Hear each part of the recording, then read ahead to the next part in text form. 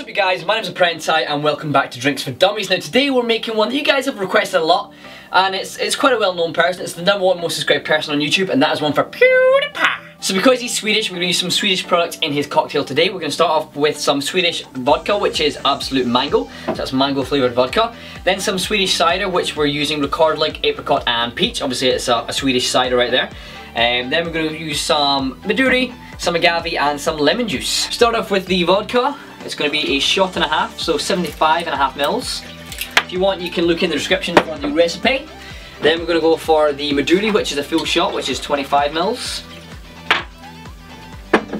We're going to put a full shot of lemon juice, which is 25 mils. In there, it doesn't backfire on me. And then we're going to put just a half shot of agave, which is our syrup, our sugar syrup, in there.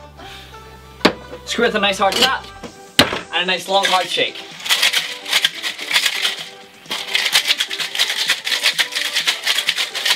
We're going to strain everything into our glass. And then top it with our cider.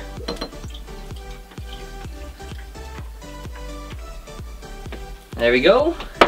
And there we have it guys, the PewDiePie. So give it a bit of a mix, just to mix the cider in with everything else. And have a taste. That's really nice. Peach and apricot worked well with mango anyway, obviously really nice tropical fruits.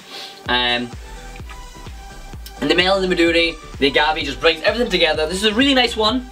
If Felix ever does see this and tries it, he'll fucking love it. So if you guys have enjoyed today's video, if you have, feel free to smash that like button muchly and greatly appreciate it. If you guys can hit 150 likes, that would be absolutely fantastic. If you have any YouTuber suggestions for next time, make sure you let me know in the comment section down below. Also feel free to check me out on Facebook, Twitter, Twitch, Instagram and my gaming channel. Links to them will be in the description down below. Also in the description is a recap of the recipe in case you have forgotten. Other than that guys, until next time, I have been ThePrenti and I'll see y'all soon.